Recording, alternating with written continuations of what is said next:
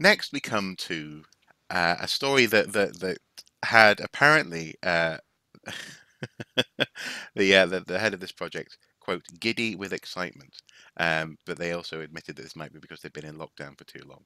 Uh, and that is the news that carbon, Unexpected consequences again. yeah, exactly, yeah. Giddy carbon daters. Carbon dating, as nature.com says here, the workhorse of archaeology, for certainly, yeah, throughout my lifetime, essentially. Um, is about to get a an overhaul. Now, it's interesting.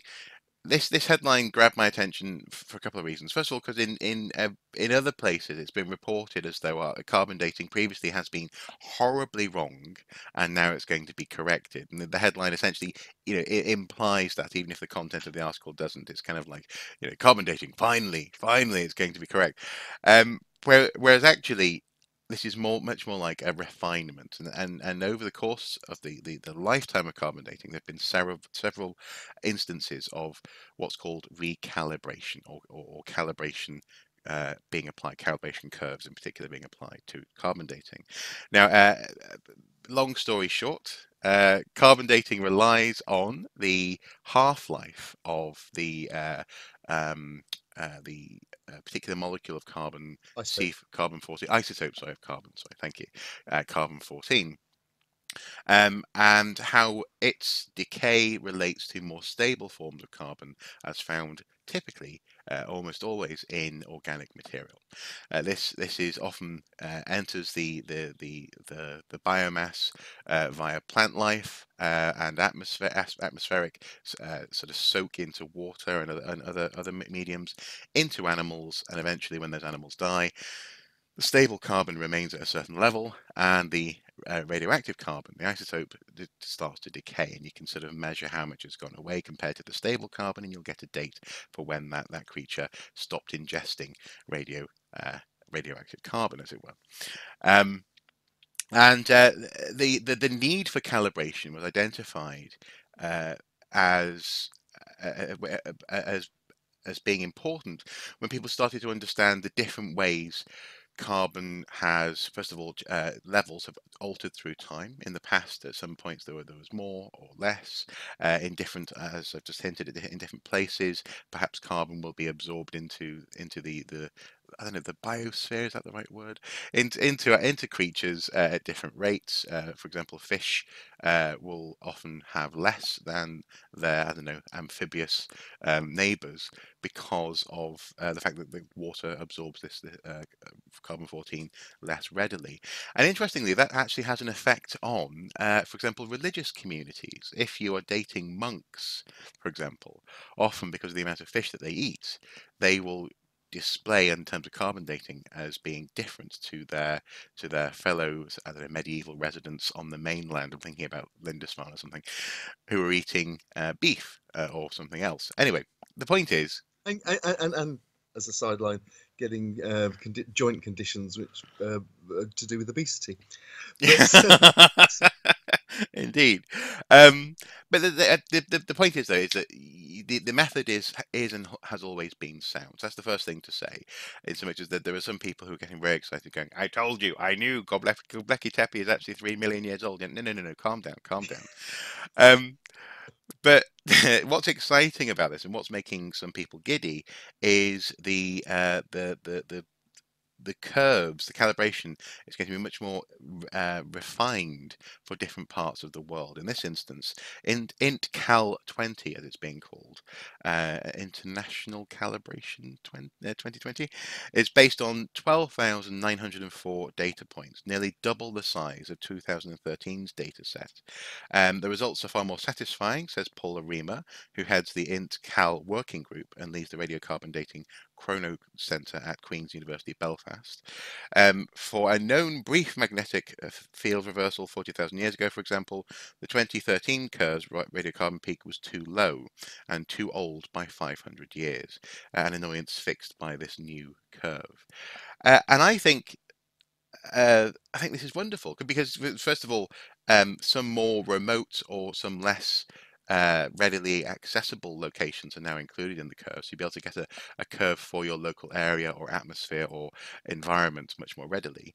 But also, I think this is wonderful because this is scientific method in action. This is reflexive Yeah, work. This is the way that science works, and I think it's uh, it's always nice to see and be able to point out that. Well, to quote someone, a certain journalist that both Andy and I think hold in high regard, when the facts change, I change my mind.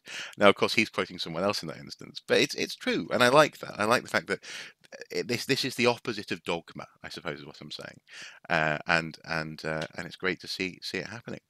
Um, absolutely. are you giddy about it?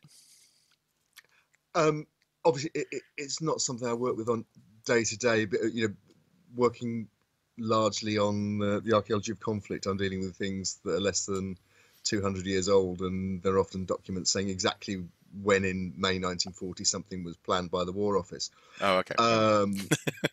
But when you when you deal with when you're dealing with prehistory, remote antiquity, and so on, obviously, accurate dating has been the holy grail of archaeology since archaeology started. Mm. From the moment that people realized in the 18th and 19th century that the world wasn't created in 4004 BC in October, Mm-hmm. and everything dated from then. People have been trying to find ways of dating. They've tried dating. It's always been relative methods of dating. So it's in the Roman period, what were the regnal dates of an emperor, and you get a coin, and then you say, okay, if that particular emperor died in that particular year, but how long was the coin in circulation after his death? Was it in somebody? Okay, it was worn, so it's probably maybe 20, 30 years after his death. But on the other hand, a coin that maybe was in somebody's money box or in a hoard might be pristine, but might have been buried. Mm-hmm. Yeah, and you can play all sorts of games. Yeah. Pottery is the famous one. Yeah. Pottery type series. And I remember the excitement on a previous recalibration in London and the southeast.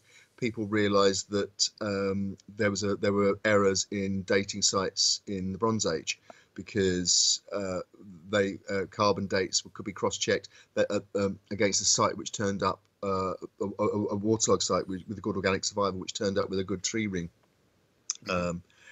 sample. And that again, I'm old enough to remember the excitement in the real excitement, the giddy excitement in the early to mid 1970s. TV specials and Chronicle about this with Professor Colin Renfrew, as he then was, Lord Renfrew as he now is, talking about the calibration of carbon-14 dating, which had been around since the early 1950s, but calibrating carbon-14 against tree rings, and particularly the bristlecone pine, which gave you a roughly 4,000-year sequence of tree rings, which could be tested, which could be used to test carbon-14, and they found errors of thousands of years in some cases, extreme cases.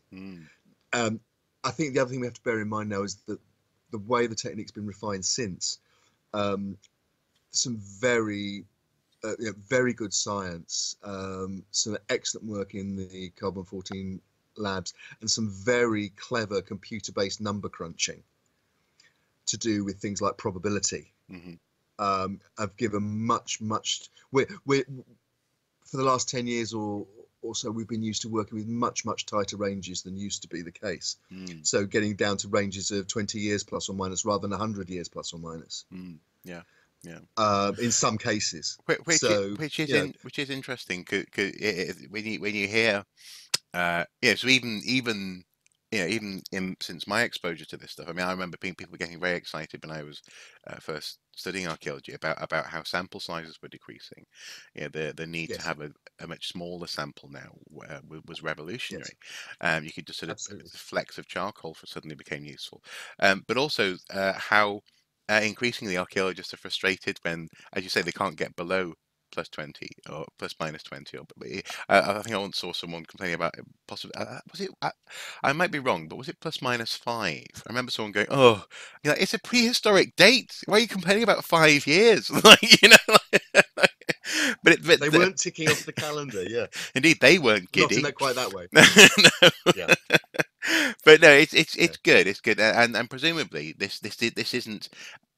Yeah, this isn't it. This will happen again in a few years' time, and that's again. I think that's beautiful. I think that's really, it really speaks for the value of the scientific method. It's not simply, Ab, it's not a ab, monolith. ab, abs- no, absolutely. I mean, what I love about this story, and like you, it's um, I should be controversial here. Archaeology isn't a science, but Oh archaeology, dear. but science is integral to archaeology, Yeah, and this is some really good science and great to see. yeah, yeah. I think so. I think so.